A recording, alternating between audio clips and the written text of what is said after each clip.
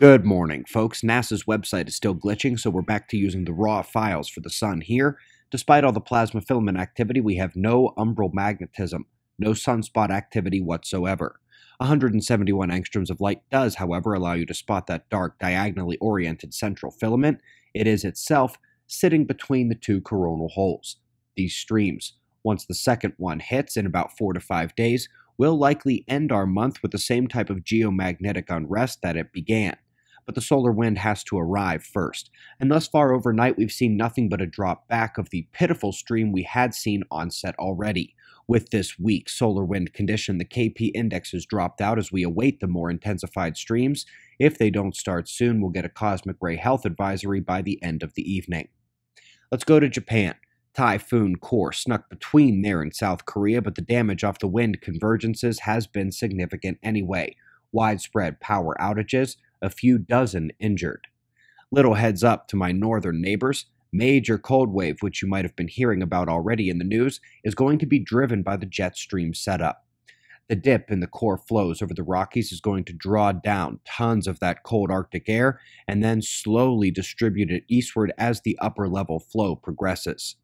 Let's go out to space. Now that 2 interstellar visitors have been found in the solar system, it appears the forecast for there being multiple new ones every year is looking somewhat up, especially given the ejection-happy nature of nascent systems in many of their models. Link below.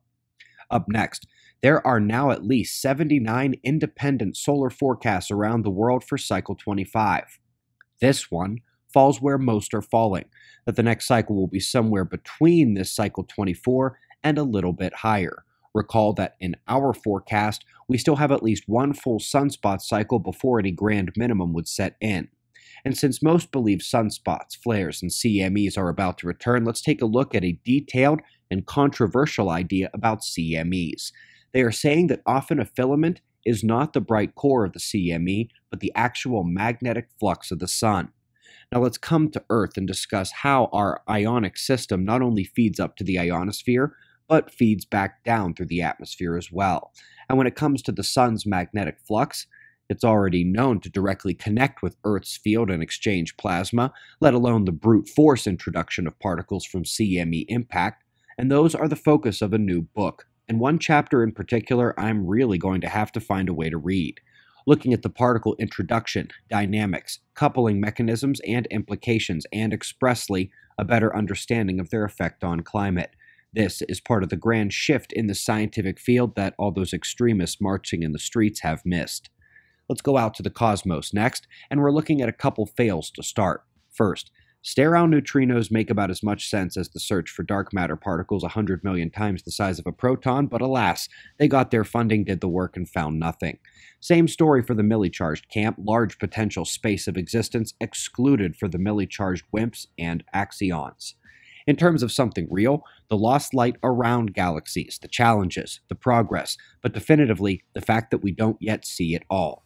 We still assign dark matter to these regions despite everything we're discovering about them.